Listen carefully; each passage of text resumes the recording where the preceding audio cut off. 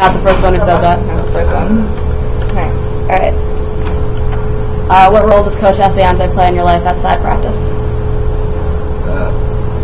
It's like having your dad at the court, so it's like having a dad, a best friend, and like I don't know, like an advisor, all into one.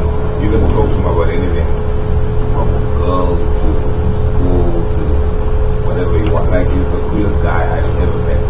Period. That's my close. So yeah, I guess that's the only place. Do you think you'd have a harder time being an international student at Trinity if you didn't play squash? Yeah, definitely. I have no doubt about that. Being on the squash team helps you a lot socially. I don't think I would enjoy being a Trinity if I wasn't on the team. The group makes it so much easier for you not to have to deal with some of the stuff that goes on here. Only people I really hang out with are the 24 guys on the team, so I'm happy about that. Why did you pick Trinity over other top-ranked squash schools? I don't know, it has a really good history. It's very well known now, obviously. They've done well for the last couple of years, and I feel like they also offer a lot of financial aid, and that's pure and simply the biggest reason we get so many good kids to come is because they're willing to help you so much more financially. Do you participate in anything else at Trinity? And if you didn't play squash, what would you do? I'm an RA. I do a lot. I work for buildings and grounds. I work in the library. I do a couple of other things. But I mean, if I didn't play squash at Trinity, I don't know. It would suck. I don't know what I'd do. I think maybe I would have wear braids. Maybe I'd probably try and play rugby. I think that's about it. I don't think I'd do anything else. Do you think playing squash affects your academics?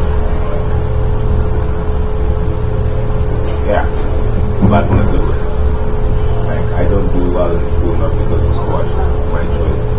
I do okay. I'm perfectly good GP. I just could have like a much better one. I could be like a 3.8 or something, and I'm not.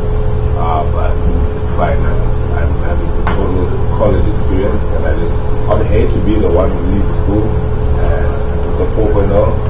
I've never had fun at the school. Knows maybe 20 people. I got hit up that happen to me, but I am complete experience. Do you think about the streak, or is it something you try to keep out of your mind when you're playing? You don't think about the streak. Coach doesn't make you think about the streak because you think about the moment, and if you excel in the moment, you don't have to worry about anything extraneous like streaks and how many championships you won. And you just live for the moment. That's what he teaches. That's what he wants you to do. Whatever you're doing to your best ability every single moment. Because I think he said on Saturday or on Friday, it was like a guy who was like hit by a car and all that. So it's true. I mean, you live once, and whatever you do in that moment is what counts. You don't have to think about what's happened before, what happens after. And last one, what was going through your mind as you prepared to play Princeton? My last college squash match with Trinity. I looked and pulled the car. Yeah, I think actually what went through my mind was we have the best support ever in college squash. We had the guys' parents who graduated last year from the team. They're from Brazil. They flew over to come and watch us play. There's a kid who graduated in 2006, 2005, flew from Singapore to watch the match. That's the stuff you think about. Like you look into the crowd and you see that. I remember one of the seniors telling me, look into the crowd, you're never going to be able to have that view again. So looking at the crowd is something I did a lot, and I didn't think about the match too much until I had to win. So, great.